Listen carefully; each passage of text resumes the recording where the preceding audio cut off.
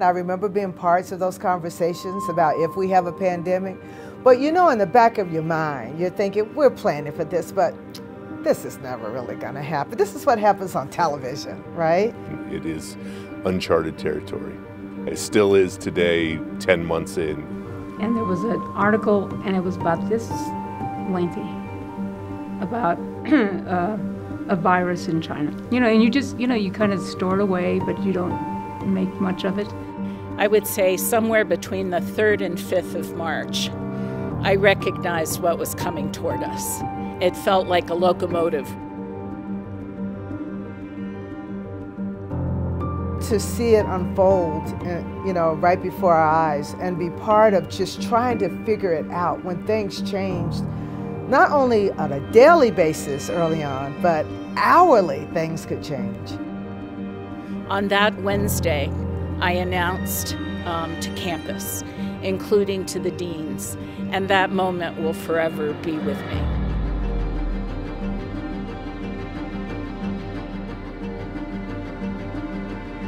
The pandemic was sweeping across the country. We knew that, you know, going suddenly remote was going to affect virtually everything we did.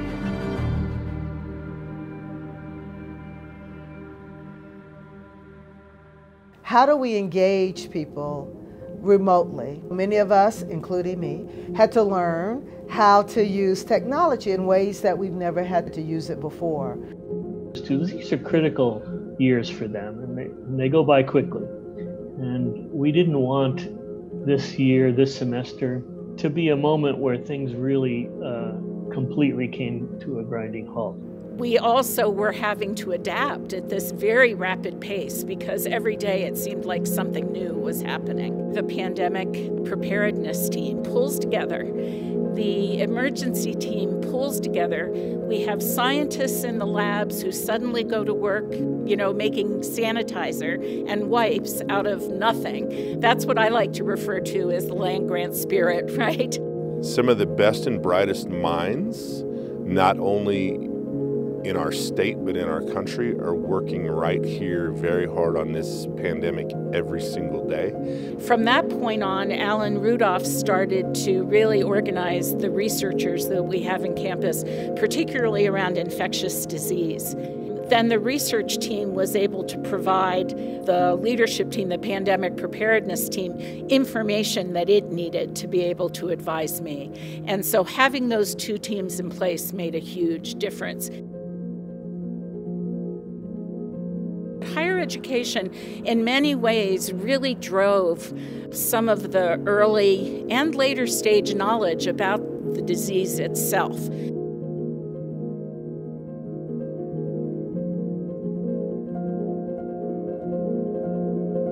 We can boast about a lot of the work that has been done with COVID, and I think the university should feel pretty good about that, should feel pretty proud about that.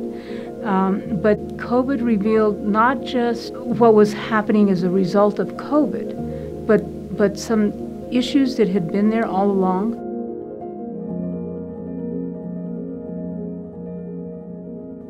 We were all at home, like waiting and thinking about different things, and that was like in the middle of when the George Floyd video came out. So it was like, my friends and I are sitting at home with nothing to do. It was just like, in a year where nothing was going the right way, it was interesting to see how many people showed up for something that usually I don't think they would have.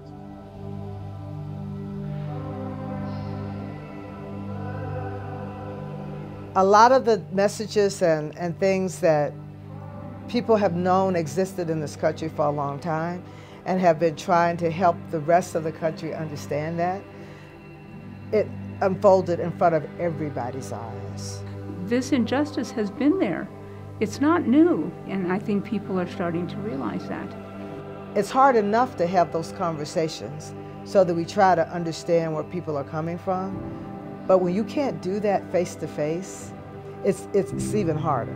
One of my wishes is that we could have all been together during a time that when we needed one another's support so much to get through that time. How can we find ways to find community?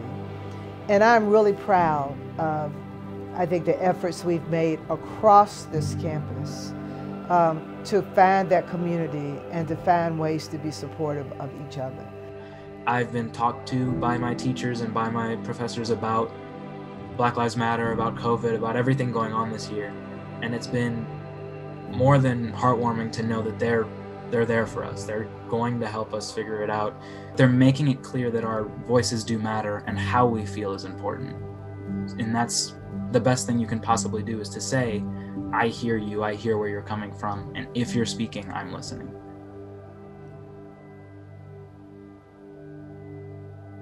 So in fall semester, we planned for about 65% of our classes in person and hybrid. We wanted to bring our first-year students to campus and have them have an on-campus experience. So when you're dealing with that many classes and that many students, the challenge is putting all of the public health safeguards in place, making sure everything was the right distance, that they had the hand sanitation stations in front of every room. And that was a heavy lift for facilities. They had to literally, in a week, finish going through every single space on campus. It was phenomenal. The symptom tracker, for example. If you were coming to campus, you would upload how you were feeling that day and allow the contact tracing and the isolation folks to monitor what the state of campus is. All of these teams were working very, very hard to figure out how we're going to reboot our on-campus operations. At the same time, we had massive wildfires. It really was this convergence of all these things happening, right? The national picture was really horrendous. The sky was literally black and orange and raining ash, and we were running a testing site for a pandemic. One of the daily reports I received was how close the wildfires were to our mountain campus.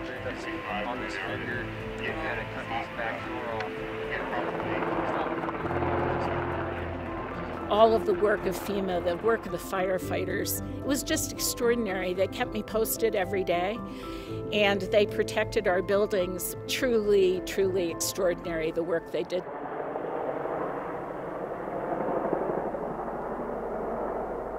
We talk about resilience and we talk about Rams taking care of Rams. That's been demonstrated over and over and over and over during the last 9 months. I think what's been so exciting and what I've heard our faculty really highlight is our students' commitment. They kept their spirits up. They supported one another. Our students were really magnificent. I think that this is a cool community that really respects each other and wears their masks. None of us can do this by ourselves. Even as a community, even as a university, we have to work together. I hope we can hold on to that sense of anything that gets thrown in our direction, we can meet that challenge as long as we hold together. I think it kind of put in perspective what problems are big and what problems are small, and to live life with less of a focus on the small problems. I'm excited for people to kind of interact in the ways that they used to with a new sense of direction. Because these things that we talk about and these things that we can have more conversations about after that, once we're out of this neck of the woods and into that one, we can start to actually really make a lot more change. There is so much work that has to be done. I would hope that, that we would learn from what we have seen and that we would not go back. I think it would be a tragedy if we went back to where we were pre-COVID.